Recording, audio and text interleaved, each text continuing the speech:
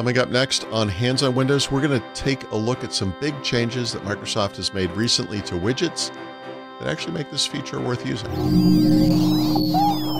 Podcasts you love. From people you trust. This is TWiT.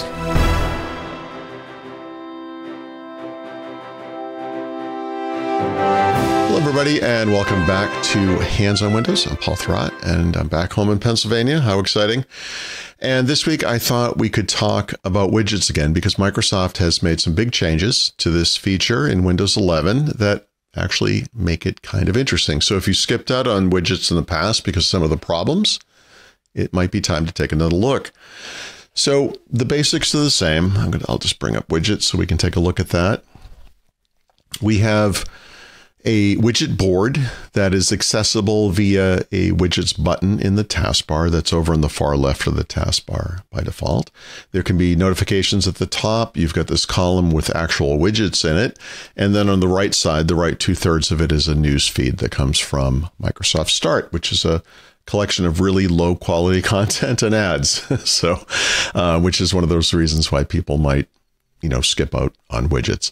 I like widgets mostly for the little weather display you get down here. But there's some behaviors that you might want to change, even if you want to keep that there. I don't like the mouse over feature, for example. So you just mouse over it by mistake or on purpose, the thing pops up. You can fix that kind of thing. And of course, all of the problems remain. It forces you to use Microsoft Edge. So if you've chosen another browser, click on one of the items in the widget board, whether it's a widget or a news tile or card. It will open in Microsoft Edge, right? Like I said, the Start feed is low quality. All of the content is actually hosted by Microsoft at an MSN or Microsoft website, not the original. So even if it's a CNN story, you're not going to CNN.com. You're going to the Microsoft Start, one of the Microsoft Start websites. And they do that so they can track you and show you their ads and all that kind of stuff. And there is not a lot in the way of third-party widgets. That's still true. You can add widgets. Most of these are Microsoft widgets. There's a couple of third-party widgets in here, Spotify, Facebook Messenger.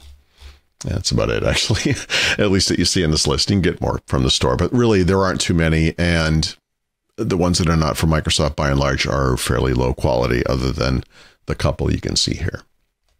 So what has changed? A couple of things. First of all, you can remove this Microsoft Start feed, which is actually really kind of nice. You can configure this thing in different ways. And then there's a Moment 5 update we're going to talk about in a future episode. There's some further changes coming to widgets as well that will make it even better as we move forward. But first, let's start with the basics. So the settings interface has changed. It's this new look thing here. And there's a couple of new things going on here. One, actually, this isn't new, but this is something you might want to turn off, is notifications. There's two notification settings here. I just turned both of these off. This keeps the weather down in the corner, but it doesn't interrupt you with other things, right? So the stock market goes up or down or whatever the types of things that might happen, you'll get little notifications down there. So you can turn that kind of stuff off. The other big one, of course, is this hover feature. So turn this off. And now when you hover over this, it doesn't come on. I tend to move the mouse cursor by mistake. It will fly over here. Widgets comes up, blocks what I'm working on. I can't stand that. So this kind of gives you the weather forecast without any unintended pop-ups or notifications. So that's kind of nice. But the big one, and this is the one they added recently, is this ability to show or hide feeds. So by default, Microsoft Start is the only feed. You can actually turn it off. It will have to kind of reboot the app. And when it comes back up, what you get instead of all those news stories are just the widgets. So that's really neat. There is also this capability in here where you can turn on other feeds, technically.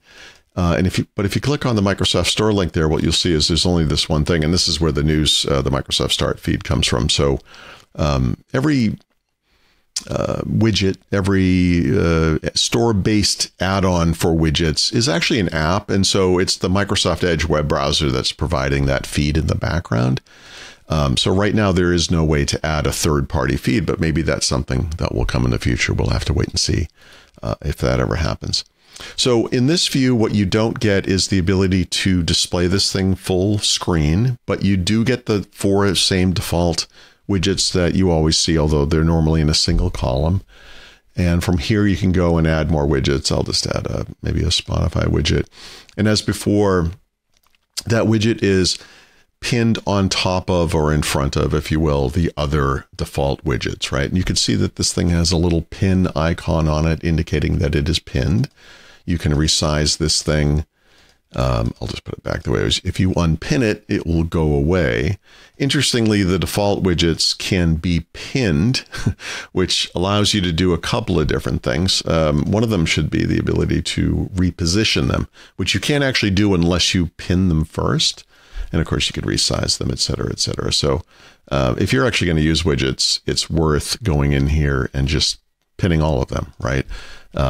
Because that gives you the freedom to move these things around as you will. You might want, if I could figure it out, you might want the photo widget to be at the top or whatever, and you can, again, change the size.